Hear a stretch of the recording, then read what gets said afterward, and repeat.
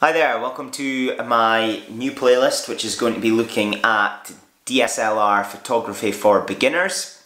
And we look at my kit, what I've ended up adding to my collection. I'll do a few reviews on each of the bits that I've got, and hopefully that'll help you make a decision on what bits and bobs to potentially buy if DSLR photography is something that you are interested in getting into.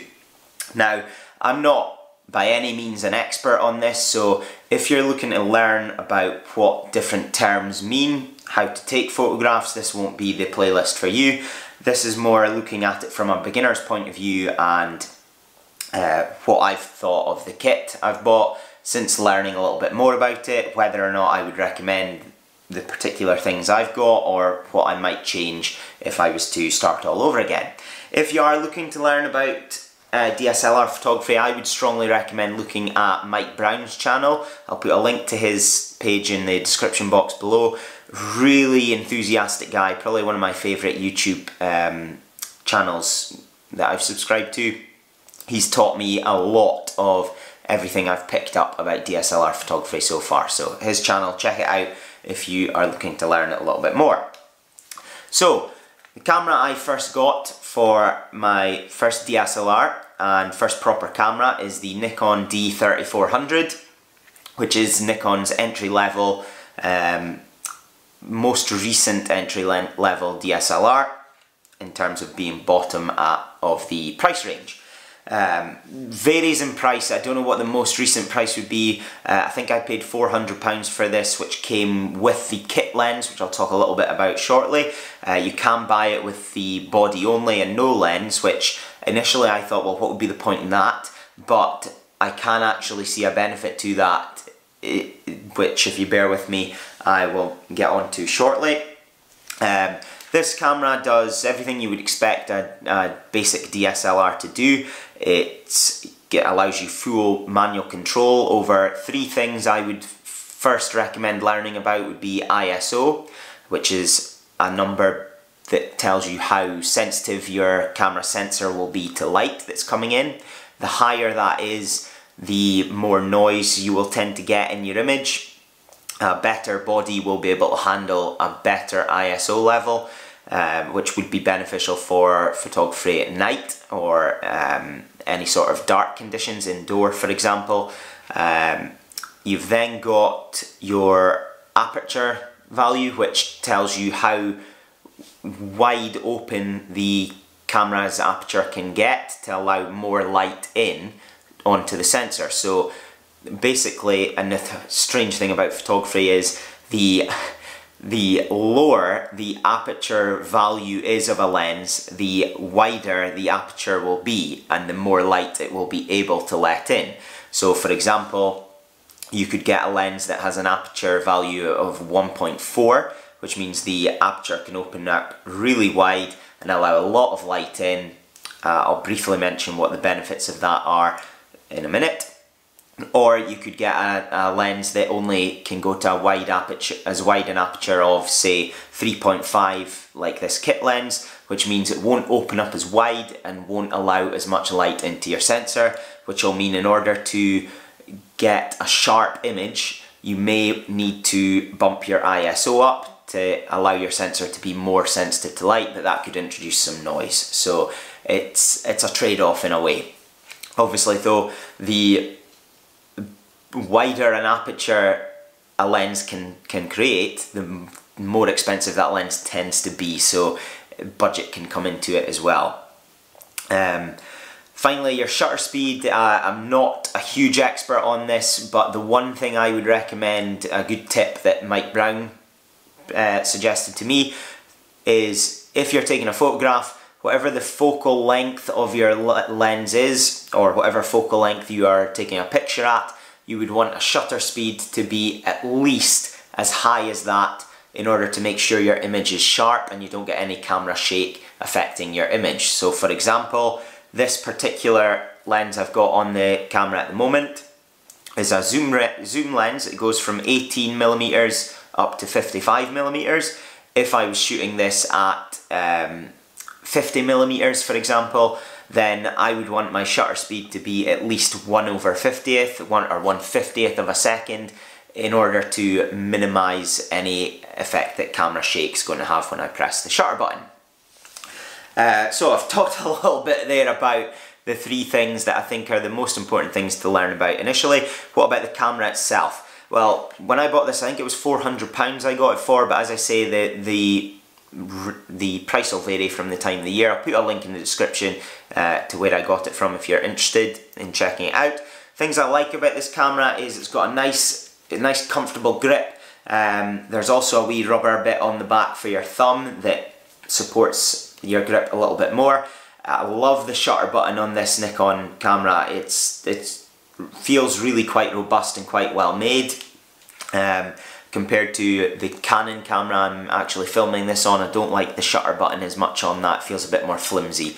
It's got an LCD screen on the back here that allows you to see whatever you're looking at. I'm a bit more, I'm not as old-fashioned, old-fashioned might not be the right word, but I don't like looking through the viewfinder as much. I prefer using the screen.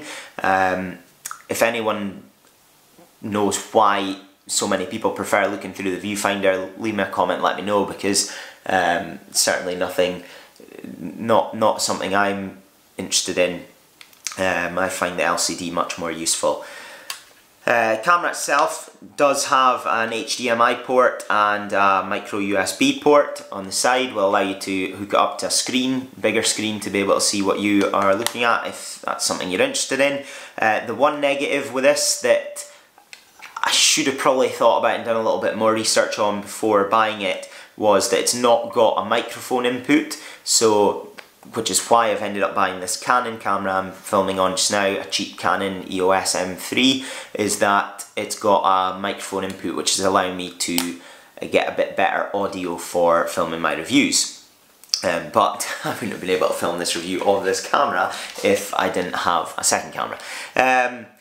The other thing that's missing from this camera that I wish I got instead, and that leads me to a second camera I would recommend as a beginner's camera that is a little bit more expensive, is the screen doesn't articulate, flip out and allow you to twist it around to change the angle of the screen. So for example, if I was taking a low down shot, I would need to be able to get in behind the camera to see what I'm actually taking, whereas if you've got one of those flip out screens that articulates, you would be able to adjust that and be able to see what your image is without moving at all.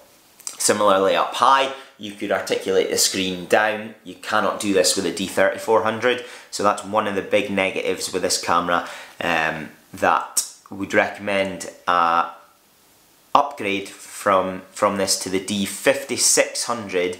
Has both an articulating flip out screen and also has the microphone input, which would allow you to connect an external mic and get better audio if you're doing a little bit more video.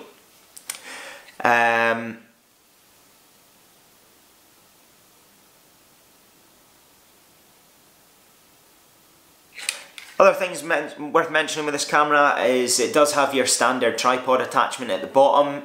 Really recommend getting a tripod as well if you're looking to do some photography, because if you can't get that shutter speed fast enough, given your aperture, then you may need a tripod to help keep your camera steady. If you get into long exposure photos is something I was quite interested in, and having a tripod is essential for that, along with some filters, but I'll save them for another video.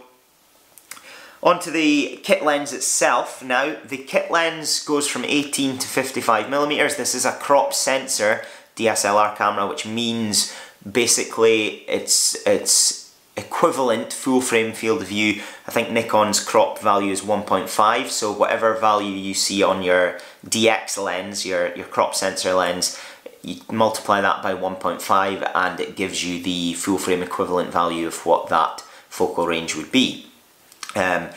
Basically on a DX camera, your standard human eye sight would be effectively about 35mm on the DX lenses. It's more 50mm on a full frame lens. So for this, it gets that normal field of view that the human eye would be most familiar with, but you can also go a little bit wider to 18.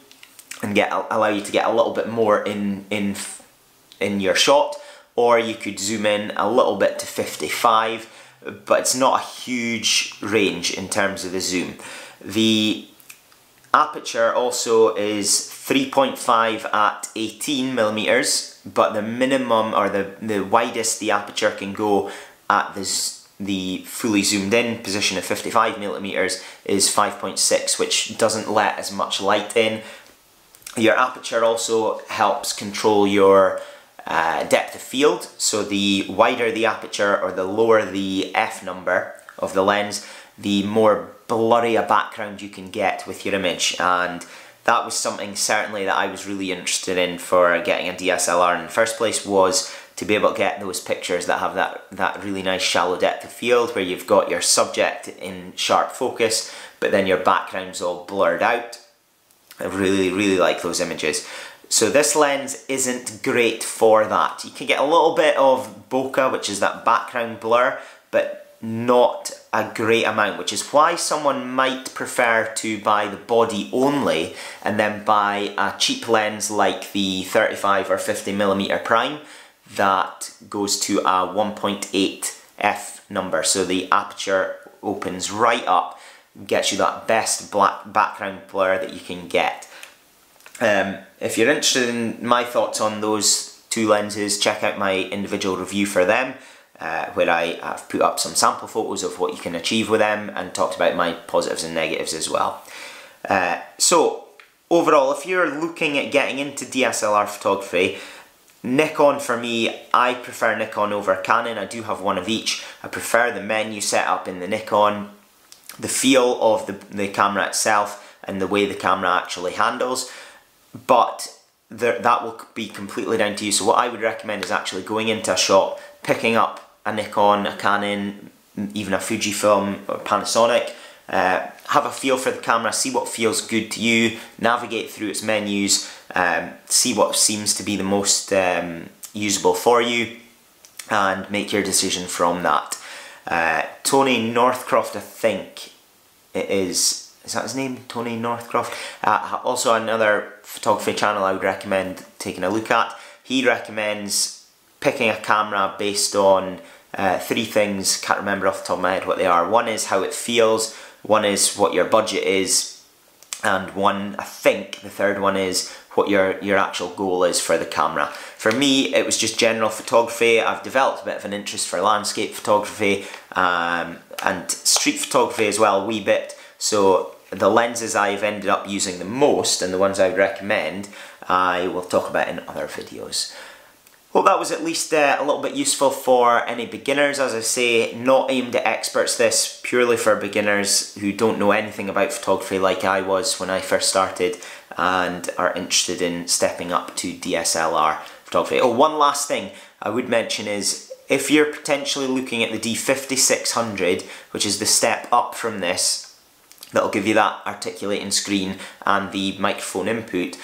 One thing I have heard that is a negative about that is the battery life is not as good as the D3400. I have to say the battery on this is outstanding. I can go a whole day of shooting and still make it through on just one battery. I have bought a second battery, but so far I haven't needed to use that on the same day of shooting. So really impressed by the battery life of this camera. But yeah, any questions guys, pop them down in the comments below. As I say, I'm not an expert on this, but hopefully that's given you a wee bit of insight into a beginner's DSLR. Thanks for watching.